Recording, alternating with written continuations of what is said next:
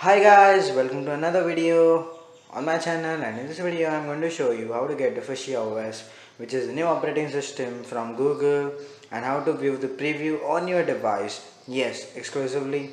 So let's begin without any further delay.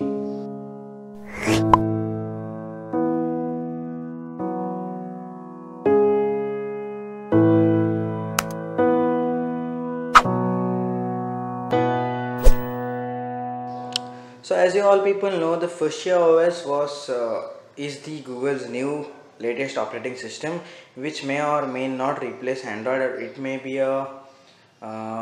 be like a choice between Android or Fuchsia. So let's go and install it. So it is not like installing a different OS on your device. Okay, sorry, what happened? So here is a APK, which is the Armadillo APK. So I will just install it, and you can know that as you all know that the Fuchsia OS has a UI called as Armadillo. Okay, so it's done, and now you can see you got a Armadillo app here. After opening it, you can see this is the Fuchsia OS. You can tap here, and this is just a preview, so this doesn't work. So here is a preview of what will be in the Fuchsia OS. Here are the recent app style things. Here is a home button. Here is the Google Now widget and has some suggestions in it, so that will be great. Everything is in cards.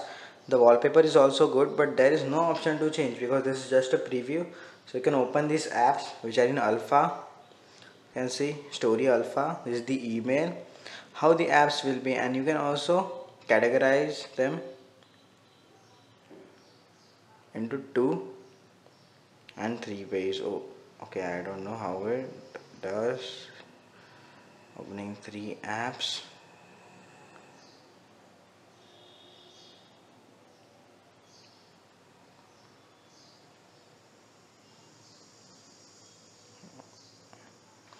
So you can see here 3 apps, and let's go with the 4th.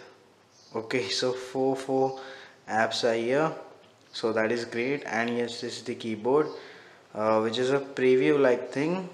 Let's go ask anything, and this is the keyboard, and it doesn't do anything. This is just a preview.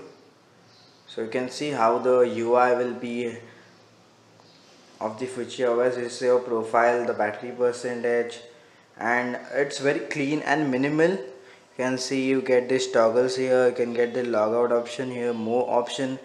Though it doesn't work because it's just a preview, and it gives you a overall look about how the Fuchsia OS will be there. So if this was all for the video, and I would also like if you enjoy this video because this is great, so please press the like button.